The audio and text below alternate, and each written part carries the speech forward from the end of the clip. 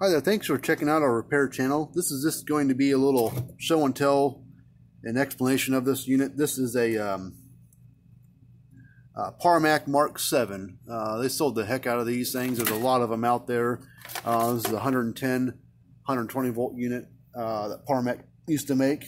The Mark 8 is the comparable model that they have out now. This is a still when they made metal cased units. Has a digital display on it. It says 30-mile range. The 30 miles is just a best case scenario, a single strand of clean fence. So that's what that means. So if you start adding wires, multi-strand, or start getting grass on the fence, you start cutting that mileage down. So, but this is a pretty good unit. We get a lot of these in here. They are worth fixing typically. All the parts still available for them. So anything that ever goes wrong in it, you can still get it fixed. So if you've got one of these things, we'd be happy to work on it for you. I mean, we work on a lot of Parmaks. I mean, there's the Mark 8s, there's the Mark 7, the older ones are Mark 6 and Mark 5 and Mark 4s. But there's SC3s, SC2s, SC5s, SC4s. The biggest unit they make is called the Range Master. It's like a 6+ joule unit, something like that. But it does have a digital display on there, and we're going to go ahead and power it up. Everything, but and show you the volt reading and everything we get out of it. So if you've got a broken Parmak unit of some sort, or you got a broken brand in general of another model, another brand, look us up. Our website is fencerfixer.com, and Fencer and Fixer is both spelled on F as in Frank. There's a link in the description area down below. If you click on that, it takes you straight to the site. But you can get a hold of us that way, or just box up and ship it here. We do give free quotes, and we do put a 18-month warranty on the repairs that we do. And so if you've got one and we get in here and get it going, we'll give you a quote. If you say, okay, let's fix it, then we'll proceed from there to finish it off for you. All right, let's power this thing up. So it says 13.5. Now, one thing about these display things on these Parmaks, they're kind of a gimmicky kind of thing. It says 13.5, which is fence voltage kilowatt. It says it's supposed to be 13,500 volts. Every Parmak that I've ever worked on had a digital display, and I've got 3 or 4 different testers, and none of them have ever read that high. It is a nice thing to have, because if it's a high number, you know that, okay, I'm working fine. If the number starts dropping out when it's hooked up to the fence, then you know, okay, I got problems. So it does have a function to it. But we're going to turn it back on. Getting 8.5, 8.6. So a little over about 8.5 kV. So about a little over 8,000 volts coming out of it. Now I can put another tester on there and get the same reading, give or take. I can put another tester and still get around 8 to 9. So I've never had any tester read exactly what this read. This always reads higher than what it's actually putting out. So it is kind of a gimmicky thing. But now if you get a short on your fence, so if you walk by one day and your fence is unit showing 13 or whatever, and then, like, say a week goes by, and I'm like, I'm going to walk by and see what my charger's doing. Walk by, now it's showing like 4 or 6 or whatever. Then, okay, I've got something dragging my charger down typically. And the only way to know if it's the charger or the fence is just, turn it off, unhook your ground interference from it, turn it back on. If the number goes from, say, 6 up to 12 plus, then okay, my charger's fine. I got to shorten my fence. So I got to load big resistor here. This is a 150 ohm resistor. So we're going to put this across there. The closer you get to 0 ohms, which is a dead short, the worse of a short is. So this is going to drag it down pretty hard. So you're walking by one day, it reads 13,000. You're like, oh, all right, good, it's going good. And you walk by a week later, now you're reading, 5, 5.5, or this is reading 5.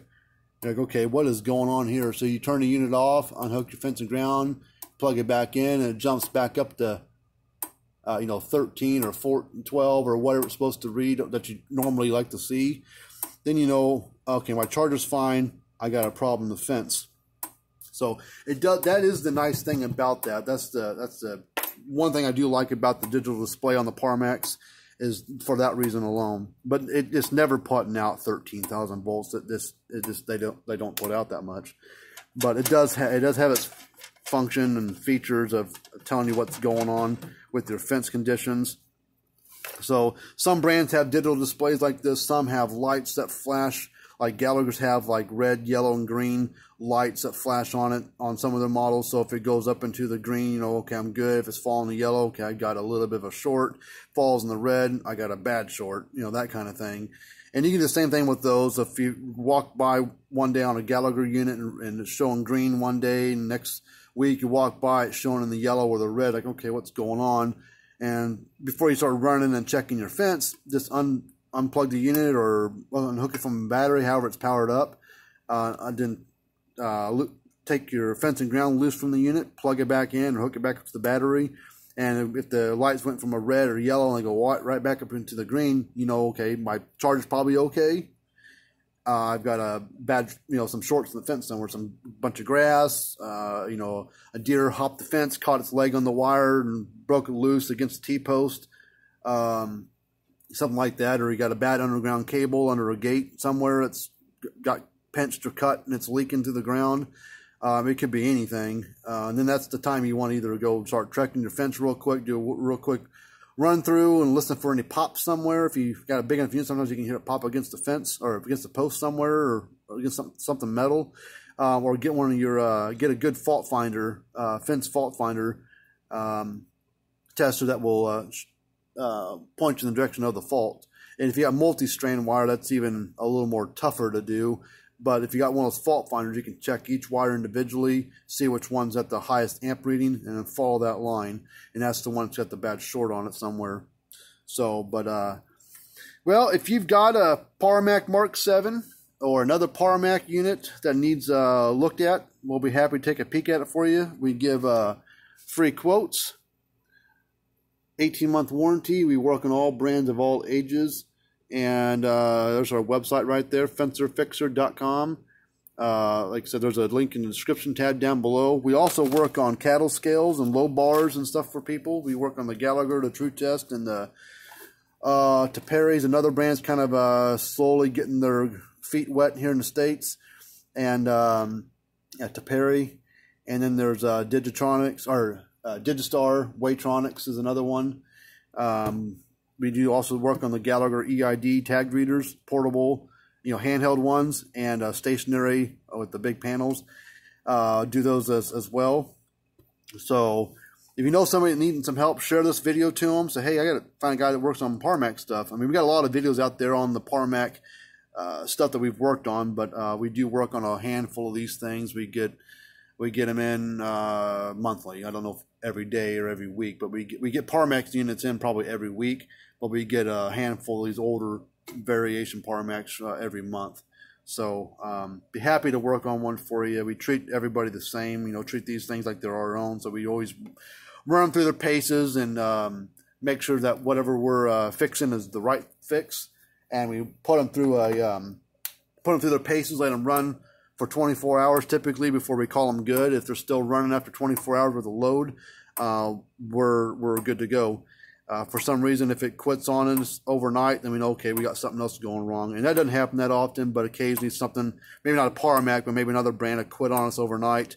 That's usually because something's not quite right somewhere. So before we even call you, all the tests have been done, and they're all good to go once they leave. And if something happens in shipping or after it gets there, and you know, then we can talk about that. But that's why there's a 18-month warranty and everything that we work on.